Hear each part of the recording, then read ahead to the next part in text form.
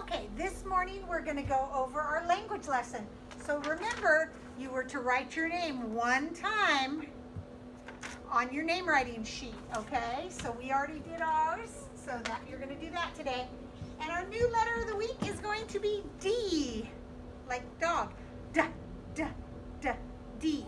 Okay, so now you guys are going to draw a letter D. You'll need your Rolo-Do and your dry erase board and your marker. Now you guys are going to draw a big letter D on your board, okay? So to write a letter D, you're going to do a big line down. So everybody do a big line down on your board, like this. Good job. Then you're going to do a big curve like this. A big curve. Okay, that is a D. D, D, D. That's all you have to draw. I'll show you a little one just so we know what it looks like.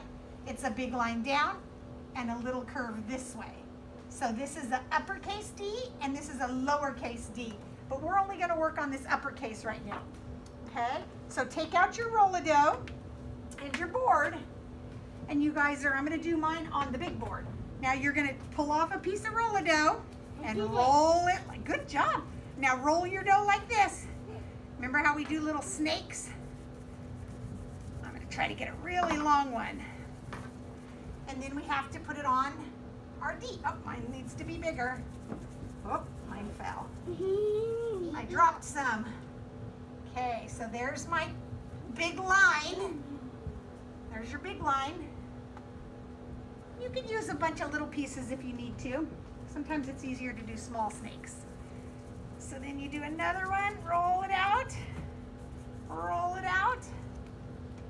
and you curve it around like this. Now see, I'm gonna do more than one, like that. Let's see, roll it out. This is good for your hands. It gets your hands working. Okay, now we're gonna do this one. Dropping some Play-Doh. Yeah, my Play-Doh is... And stick it on. Okay, so that is a capital D. Good job, you guys. Keep working on it. That is a capital D. So that's what you're going to work on today at home. We're going to continue working here, and you guys continue working at home. Bye, friends.